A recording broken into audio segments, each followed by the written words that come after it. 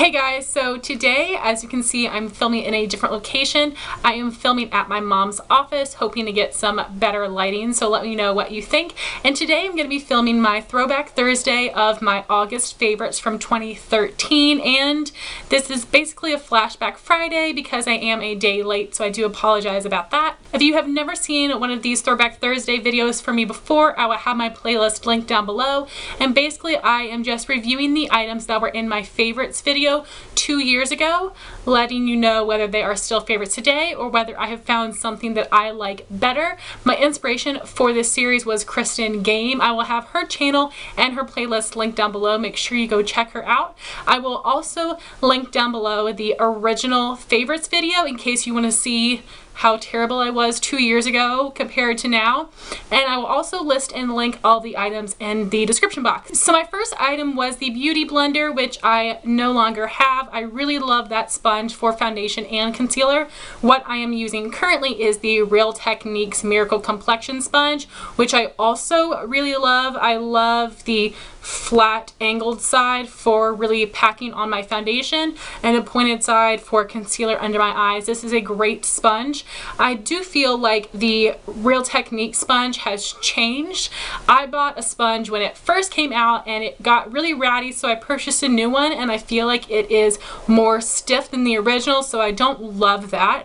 I do think that the Beauty Blender works better than the Real Techniques. I am considering buying a new Beauty Blender whenever Sephora does their VIB sale and I can get it for 20% off, because that sponge is incredible for foundation. I really enjoy it. Mine got some kind of bacteria in it and just got really gross, so I had to throw it away, so that was a bummer. But I definitely do still love the Beauty Blender. I want to purchase another one, and if you are on a budget, the Real Techniques Miracle Complexion Sponge works really good as well. The next product I had mentioned was my e.l.f. Acne Fighting Foundation in the shade Porcelain. This is the second lightest shade in the range, and this is a bit too dark for me. The lightest shade is way too pink. This one has more beige undertones. So recently I have just been mixing my Hard Candy Glamouflage foundation and Porcelain in with this one to get my perfect shade match, and this is an incredible foundation. This is probably my favorite drugstore foundation that I've tried so far. This gives you medium buildable to full coverage. It has a satin finish and it holds up against my oil pretty well. This also has ingredients that are supposed to help heal acne. It has salicylic acid, witch hazel, camphor, tea tree, and aloe. If you are someone that has oily, acne-prone, sensitive skin, I think you will enjoy this because it is not going to break you out. But if you do have dry skin or normal skin, if you use this multiple days in a row, it might dry your skin out a little bit. Also, there are only like 6 shades in this range, which is a big bummer, but if you can find a shade match for you, definitely pick this up. I absolutely love this foundation, and I have a couple in my collection that I want to go through first, but I would definitely repurchase this even though it's not my perfect shade. I love the formula so much, I don't mind mixing this. So this is definitely still a favorite of mine, and I would recommend this for anybody with combo or oily skin that really likes that medium buildable to full coverage. My next favorite was another e.l.f. product.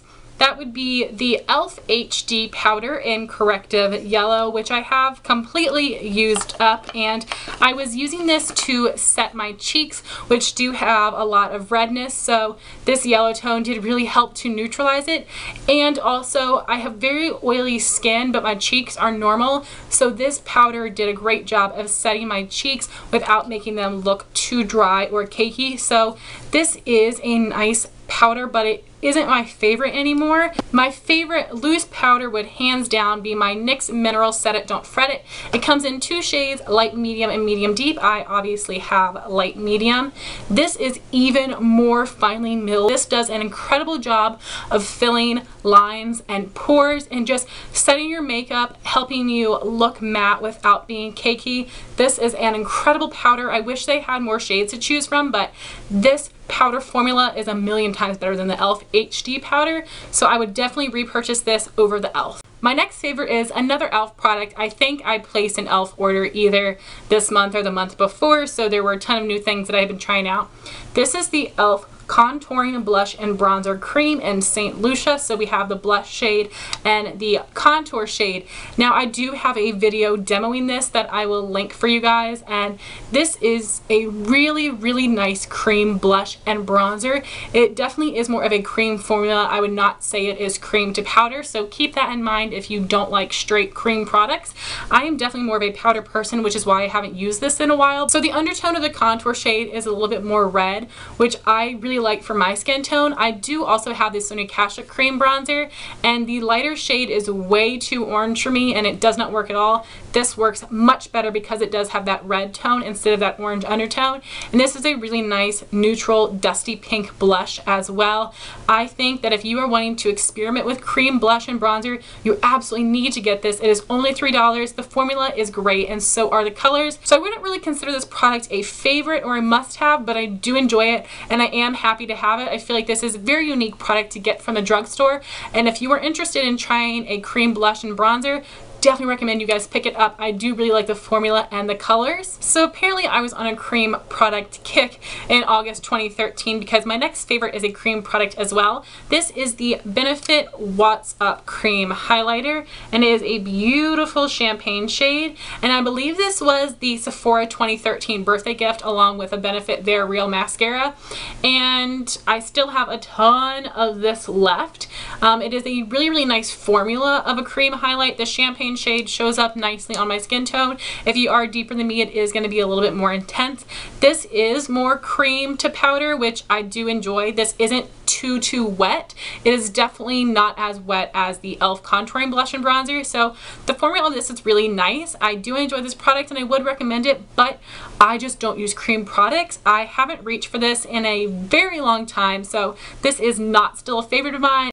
My next item is the last e.l.f. item I'm going to mention in this video. This is the e.l.f. Eyebrow Kit in Ash. The e.l.f. Brow Kit comes in 4 shades. Ash is great for blondes, light is great for redheads, medium is great for girls with brown hair, and the deep shade is great for girls with black hair. So what you get in this kit is a colored wax and a powder. It also comes with this dual-ended brush. You do have an angled side and a paddle shadow brush side. So as you can see, I have used the heck out of this. I've actually hit pan in 2 different places on the wax. So this is not something I'm currently using because I have so many brow products in my collection, but this is definitely a great brow kit, especially from the drugstore. And I actually do enjoy the brush that comes with this. I will show you the brushes that I use with this instead, but you can definitely make it work with the brush.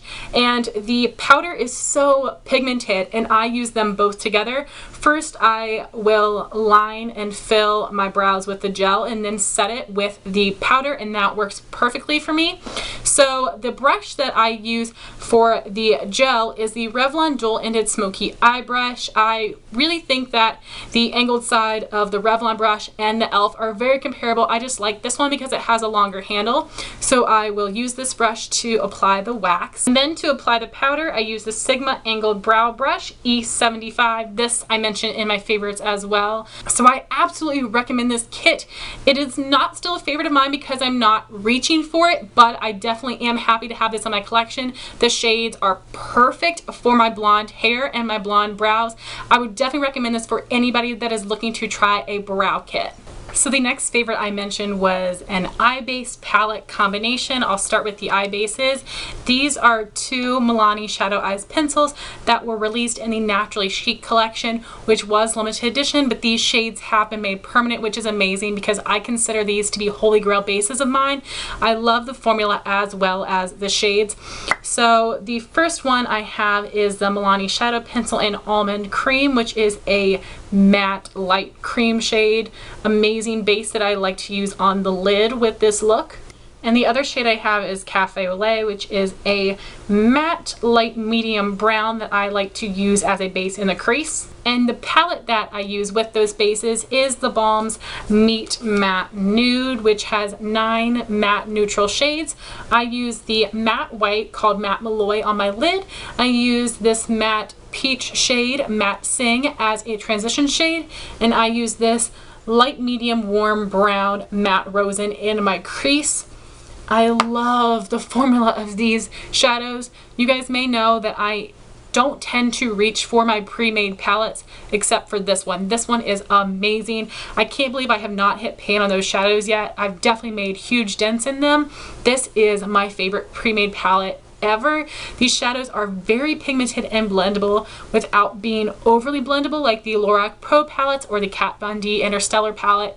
This is everything I can ever wish for in a matte palette. So the bases and the palette are definitely still favorites of mine. I would consider these both to be holy grail items. My next favorite is an eyeshadow brush. This is the Sigma E25 blending brush, which I use in my crease every single day. I used it today. I love that this brush is tapered and pinched at the ferrule because it helps me to apply the product very precisely into my crease, which I love. It really helps keep my look from getting messy. And then I will use a separate brush to blend it out. This is my holy grail favorite crease brush. I love the Sigma eye brushes so much. I definitely think they are worth the money. So then I had 2 lip combos, and out of the 4 products, I only have 1 still, and the combos were using the Revlon lip butters and the Revlon Super Lustrous lip glosses. So unfortunately, the Revlon Super Lustrous lip glosses were discontinued, and then they came out with a new formula, new packaging, and new shades.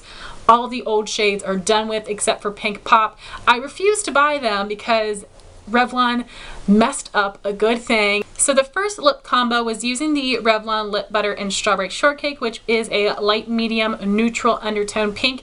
I have since finished this up in a project, and the lip gloss that I paired with it was the Revlon Super Lustrous lip gloss in Coral Reef, which was coral, but it was leaning more orange. So when I paired this pink lipstick with that orange lip gloss, it created a really beautiful pinky coral shade. Those 2 formulas together were so creamy. They melted together perfectly, and I would not consider those products a favorite anymore because I'm kind of over the Revlon lip butters. I'm actually trying to finish them all up, and I don't plan on repurchasing them. And like I said, the Revlon Super Lustrous lip glosses were discontinued, and I also had them for a while, so I threw mine out because they were getting kind of old. So I did really love that combination back in the day. I don't love it anymore because I can't wear it anymore. So my second lip combo was using the Revlon Lip Butter in Gumdrop, which was a lilac shade, and pairing it with the Revlon Super Lustrous Lip Gloss in Pink Pop, which was a medium pink shade. And when I put those 2 shades together, it created the most beautiful pinky lavender. It was very, very wearable. I really have loved lavender lips for a long time, so I did really love that combination, but I believe the Gumdrop Lip Butter has been discontinued. My next favorite was a nail polish. This is Color Club's Harp on it, which is a silver holographic.